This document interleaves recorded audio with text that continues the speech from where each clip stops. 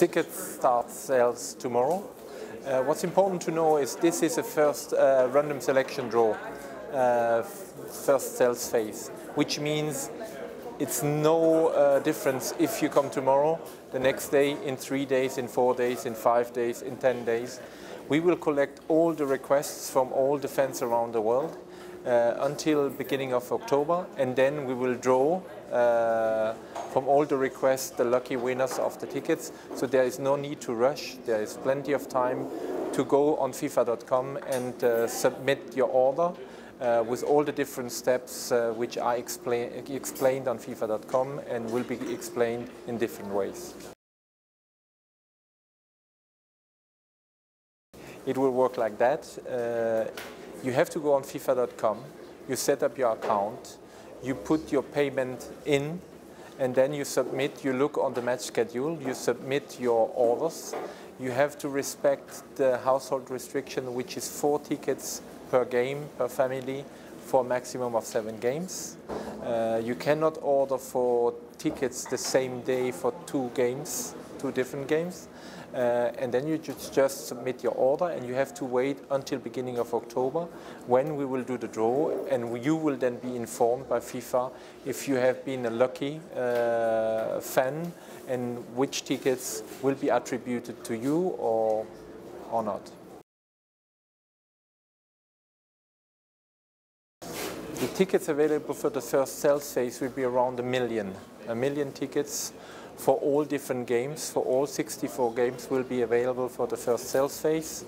The tickets which will not be attributed in the random selection draw will then go for first come first serve end of October for general public again, where really the tickets which will be available, people can go online, can select the game, and they will get the ticket attributed immediately, to be honest.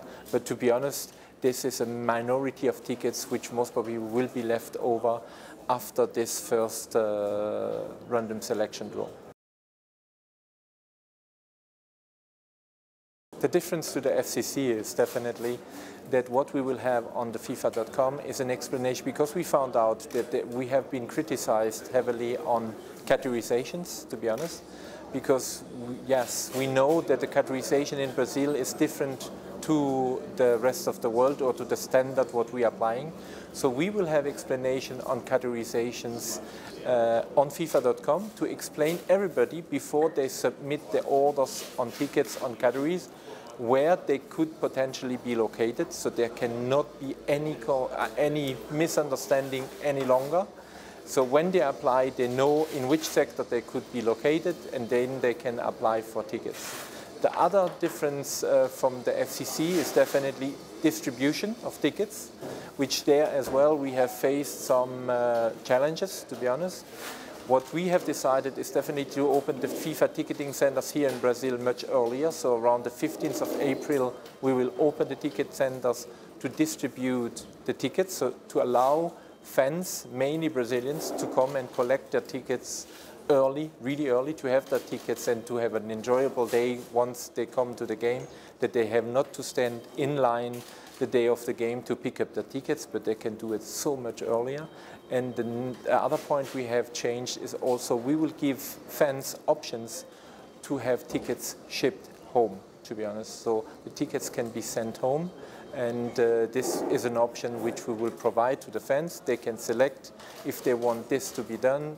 The price will be communicated to them, and then they can select this option or either to come early and pick up their tickets in the FIFA venue ticketing centers. We have created a fan guide, actually, which you can see here, which is an explanation of different steps and different things on ticketing, which is explained in easy words, not in a technical language, but hopefully easy to understand for the fans on what you can do on tickets. How can you put them on a resale platform? Can you exchange name of the applicants and so on and so forth? So all those details are definitely in this guide in a language which is easier. So now we have translated that in all the different languages, and we hope that that helps to explain different steps on ticketing.